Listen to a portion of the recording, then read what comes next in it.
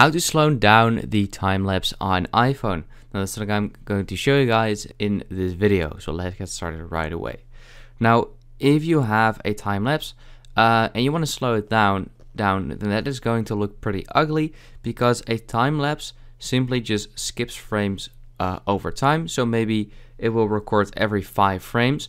So then if you would slow it down, there are no frames in between. So that's why it looks really laggy.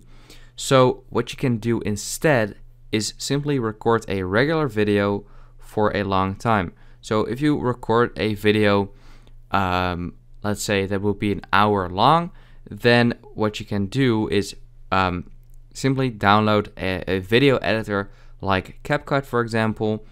So if you have your video, I just recorded a 13-second video, but you probably or might have like an hour-long video. And what you can do is go to CapCut and then click on New Project. And here you can now see your video. So like I said, this one is about 14 or 13 seconds.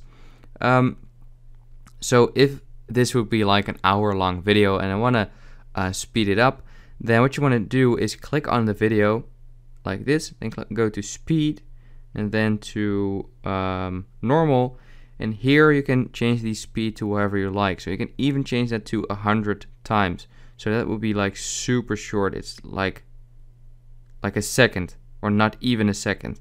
So that would be too fast in this case, but like I said, if you have a super long video, it might be a nice speed, but you can also change it to like 10 times and that will speed it up. So you can just speed it up to like how fast you want yourself. So if let's say 10 times would be too fast, then you can simply put it to 5 times, and that would be better. And then it doesn't look laggy because you record every single frame. So that is basically it. I hope this video helped you out. Please leave a like and let me know in the comments if it worked. I'll see you next time. Have a good day.